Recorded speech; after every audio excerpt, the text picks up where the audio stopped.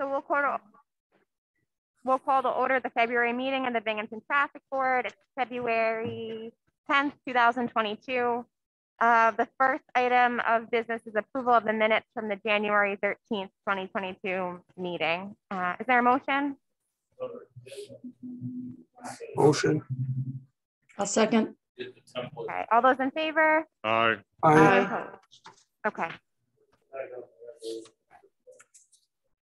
Wayne, it doesn't look like we have anyone joining us on the line today, right?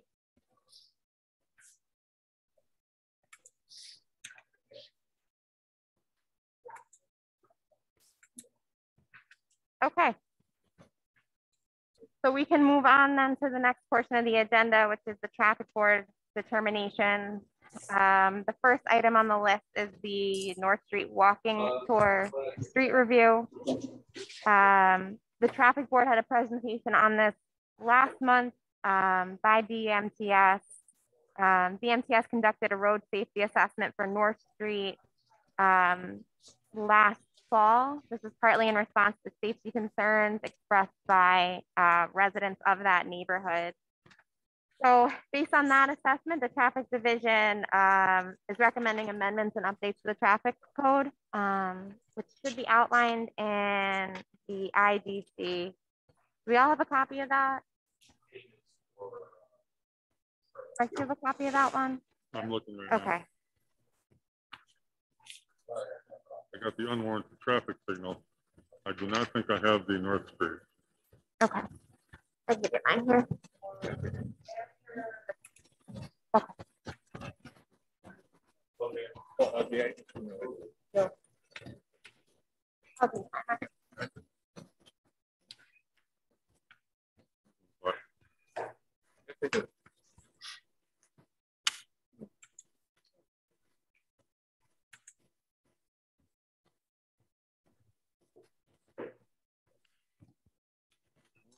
Okay, so in the IDC, like I said, traffic division is recommending amendments and updates to the code based on that road safety assessment. Dan, do you want to just give us a quick overview of what we have here? Yeah.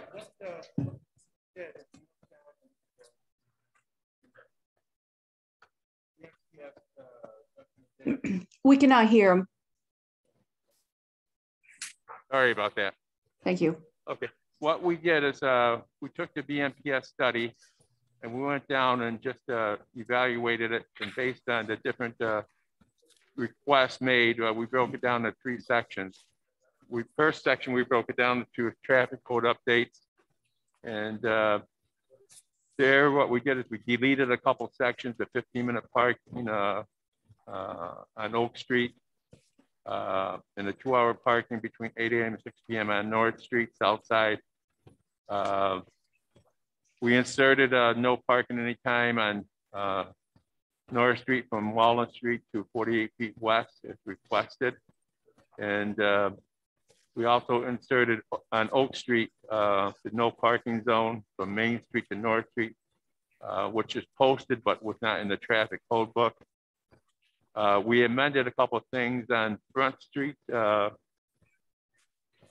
from North Street to 42 feet south to read to 100 feet south for no parking. And then on North Street South Side, there's a couple of overlapping things that we amended so that it would accommodate to the on-street parking as should be and is posted on the street already. So with that, that should probably be approved first as a separate item because it's going to be affecting the traffic code book. So we should probably, the traffic code stuff, do that right now. Okay. So first of all, does anyone have any questions or comments? If not, I'll look for a motion to accept the traffic code updates portion of the recommendations here. Do I have a motion? Make a motion to accept as written. Second? Second. All those in favor? Aye. Aye. Any opposed? Okay, go ahead, Dan. Okay, the second part of it is had to do with highlighted things that were recommended that be done because of they were traffic safety concern type of things. They included regulatory signs being reviewed and reposted as where they're missing, if they were faded, or if they were bent over and stuff like that. Then also ladder crosswalks, where it's recommended they be inserted on the street at all 4 intersections of all the streets at Oak, Murray, and Chapin Street with North Street. And then at the 2 ending streets there, at Edward Street and at Front Street, that the a crosswalk be inserted there. And in conjunction with that, we also recommend that the ADA approved access to those crosswalks be approved. Stop signs, again, if they're have to be posted 7 feet in height from the base of the sign down to the roadway. At the intersection Oak and North Street, that the stop signs there have all-way placards placed underneath the signs. Right now they have 4-way posted under them, and that's in violation. It's supposed to say all-way underneath. An oversized stop sign of 36 by 36 be posted on Chapin Street southbound. That's due to the number of right-hand turn accidents at that location. It doesn't qualify to be a 4-way stop intersection or all-way stop intersection. But because of the number of accidents that were occurring there, that a larger stop sign be put there. Pedestrian advanced crosswalk sign warning signs should be posted on Front Street, alerting motors northbound and southbound that there is crosswalks in advance of these coming up, so traffic is observant of people crossing the street. And pretty much that's it. It's stuff that should be done as soon as possible, but it may take a little bit of time to get it done because, like the ADA stuff, it's just not a, you know, a overnight thing. It has to be through engineer and stuff like that be approved. Okay, so does anyone have any questions or comments? I just wanted to reach out and say we reached out to the DPW shortly thereafter, and they did put some crosswalk markings on everywhere in that area that had the crosswalks there. Yeah, we did notice that there were in some of the locations, and we appreciate that. That was good. That did help out. The final thing we broke down to is some miscellaneous items. And here it's items that of concern, but they not traffic code items, and they're not items they have to go through like an engineer's office and stuff. For example, the street name sign at the corner of North and Murray Street, because of foliage at that intersection, should be moved from the southeast corner to the northwest corner. The obsolete traffic signal box at North and Front Street should be removed. It's just an obstruction there. At the Bridgewater Nursing Home, the loading dock curb cut, it's oversized. It should be realigned to make it comply with the city engineer's driveway cut size. On number 3 North Street, repair the sidewalk. There's a heaved sidewalk there from a tree, tree roots growing up underneath it. But it's basically more housekeeping stuff than anything. I can go through the list here, but it's basically what's posted in the IDC here. Does anyone have questions or comments? Okay, what I'll do, I think then is we can look for a motion to accept the recommendations of the traffic division as outlined in the IDC and as summarized just now by Mr. Correll. Do I have a motion? I'll make a motion. Is there a second? Second. All those in favor? Aye. Any Aye. opposed? Right? Okay.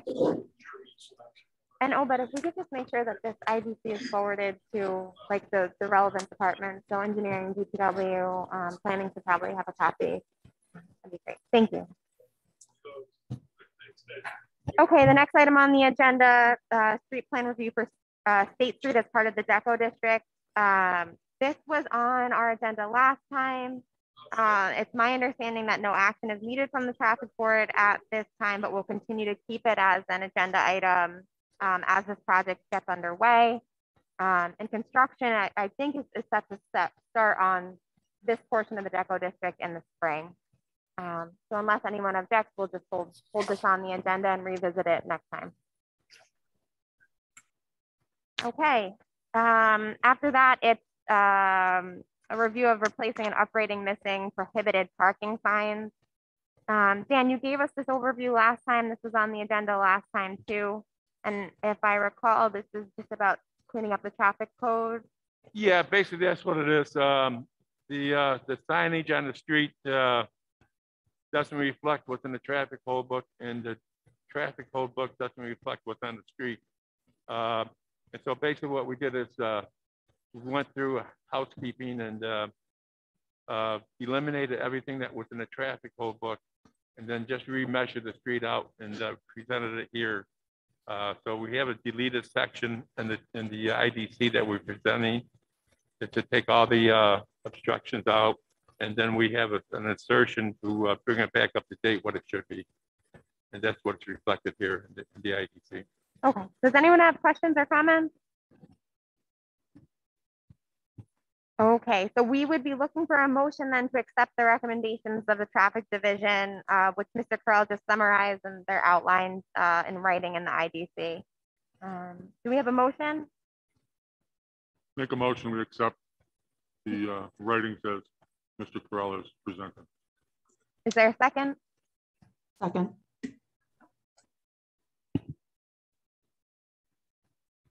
Councilman Resonetti, did you second that? Yes, I did. Okay, thank you. So all those in favor? Aye. Aye. Any opposed? Okay. All right. The next item on the agenda is traffic light review at the intersection of Robinson Street and Mason Avenue. This is one of the traffic lights BMTS recommended for removal in its 2016 traffic signal report. BMTS determined the intersection did not meet signal warrants and is recommending instead a two-way stop sign on Mason Avenue. Did I get that correct, Sydney? Yeah. Okay. So an important part of this, I think, is the community outreach and input aspect. I've let Councilman Scanlon, as this is in his district, know about this recommendation. So he has a chance to hear from constituents on this. And I think having just told him that this week, I'd like to revisit this at the next meeting after we hear from Councilman Scanlon. Is that okay with everyone? Yep. Yes. Okay. So we will keep that on for next time then. Next is a review of the on-street parking near 85 West End Avenue. This was at the request of Sergeant Nakalunk at the West End Armory. Dan, could you give us the report on this? Yeah, what we had is we had a request from the West End Armory to move a no parking sign from its location right now. It's on the north side of the parking area of the Western Armory on the south end of their property. Looking for the measurement here. Don't have my glasses on. Maybe I should put them on. Presently, it's did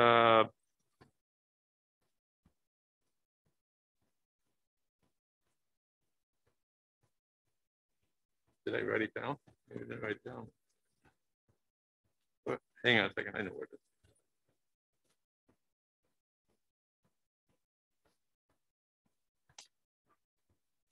Okay, right now it's 485 feet. I'm sorry, 369 feet south of Armory Lane, and they would like to have it moved more south, more north of that location. What happened is one of their soldiers at a drill was leaving the armory. As he was leaving from the parking lot, he didn't observe a vehicle coming up the street because of line of sight issue. And so they were requesting that we put additional no park or move the no parking zone further north than what it is right now. And in doing so, they would be losing parking in front of that location. The traffic division reviewed the accidents at that location for the last 3 years that's required. And we found there was only one accident, bad accident at that location. So it didn't meet the guidelines for you know, increasing the no parking zone, although because it's a private driveway type intersection, it really didn't have to. And the other thing is that in meeting with the Sergeant Nakalunk, reviewing the parking area has two driveways coming out of it. It's an 80-foot wide driveway. And the traffic pattern right now is that cars can use either driveway to go in and out. And what we're suggesting to them is that instead of using the driveway for in and out on both of them, to make it like a circular flow and have the northmost driveway where the accident occurred an end only, and have the southmost driveway and exit only. That would provide them a more sizable line of sight coming out of the driveway. They would have to post any signage that they wanted to have on their property because it is their property. And the parking spaces, what a diagonal now would have to be changed to the opposite diagonal part. Sergeant Nakalunk said that what he would have to do is he'd have to contact his supervising officer who ordered him to follow up on this, and they're to get back to us. At this time, they have not gotten back to us, so we're just going to make a suggestion that we put this on hold until we see if they can get back to us and let us know what they're looking for. Sure, I think that makes sense. Does anyone have any questions or comments for Mr. Corral? I thought what Armory Lane ran east and west. Doesn't that run along the side of the Armory?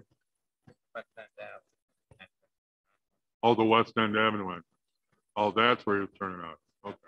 Did I say so it wasn't Armory Lane? Did I say Armory Lane? Yeah. I'm sorry. My mistake. That's okay. That's where I was confused. Because I'm thinking you pull out of that thing, that street is very narrow. Yeah, yeah, no, this is Western Ave. So sorry about that. No problem. That's clarified quickly. Okay. Okay, so I think we'll give the sergeant a chance to get back to us, and we can hold this and revisit it at the next meeting. That works for everyone.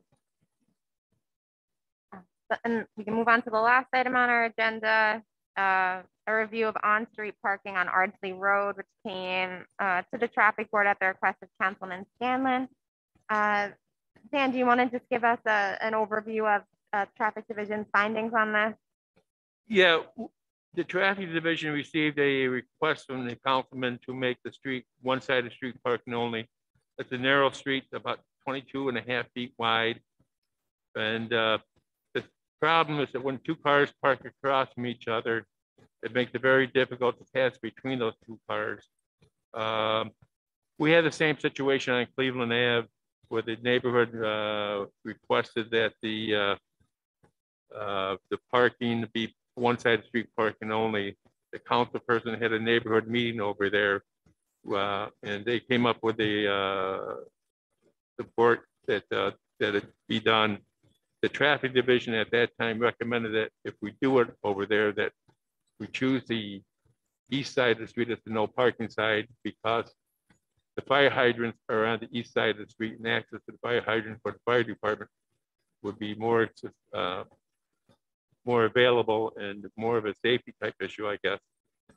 And so what we suggested to Councilman Scanlon is that we do the same thing there, is that he have a neighborhood type meeting to make the neighborhood aware that that he's proposing this, that the parking be put on one side of the street or the other side of the street due to the narrowness of the street in case an emergency vehicle had to get up there. And in doing so, that the traffic division would recommend it, again, because the fire hydrants are on the north side of the street, that we posted north side of the street as a no parking zone. However, at this time, we haven't heard back from the councilman, so we don't know if he has a meeting, if he's going to have the meeting. But if they want to make that a no parking up there, I think the recommendation being made by the councilman should be supported by the neighborhood, and the councilman should come ahead and make the request that way, instead of just having the traffic division go up there and review it and making it our decision that it be done.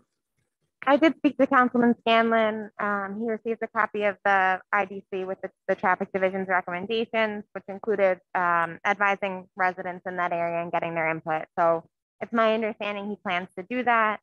I believe that this request for a traffic division review, traffic board review, came because he was hearing from residents. So now we'll take this back to them, let them know that the traffic division is recommending no parking on the north side of the street. Is that right? That's correct. Okay. So given that, I just had that conversation with Councilman Scanlon this week. So given that, if we could hold this over until next time, we have a chance to hear from Councilman Scanlon again. Does that work for everyone? Yep. Okay, I believe that was the last item on our agenda. Did anyone have questions, comments, other items of discussion? Well, one item of discussion: the flasher on the intersection of Murray and North. Do we want that removed now? We had made that recommendation, and it got talked about at the last meeting. I think at the last meeting, the consensus was that it could be removed. Could or couldn't? Could be. Without any studies or anything, because it's already posted with the stop signs. All right. So it wouldn't go through the normal signal removal process. So I think that was the case. I didn't know if anybody was going to check with Angela Riley to make sure she was in agreement with that. I was going to forward a copy of the IDC to the councilwoman after today's meeting. So I'll make her aware of the recommendations that were in I guess here. I would recommend to hold off until you hear back from her. On that specific one, the blinking light. You Okay. got it. I will talk to the councilwoman this week. Okay, anything else? All right, then I will take a motion to adjourn. A second. Did we have, I think we need a motion first. Can anyone motion? Make a motion, we adjourn. Does anyone second? Second. Thank you. All right, motion is adjourned and we will see everyone next month. Thank you.